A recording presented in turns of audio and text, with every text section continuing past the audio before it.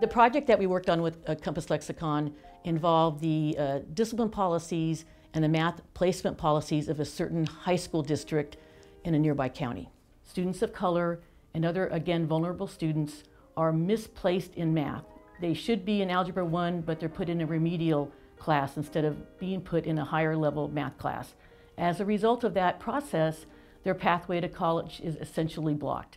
Math misplacement at this point in time in a student's life can have very important and long-running repercussions. In civil rights work, data uncovers injustice.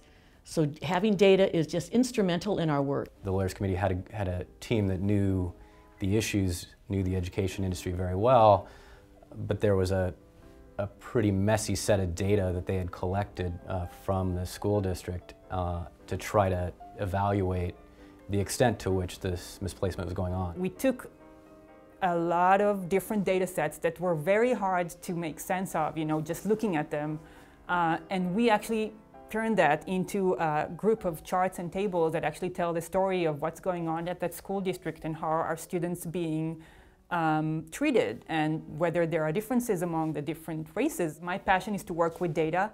I really love working with data. I love looking for patterns in the data. I love the challenge of having a bunch of numbers and rows in data and actually turning that into something meaningful, as I said, that can tell a story. We gave them data going back 3 years.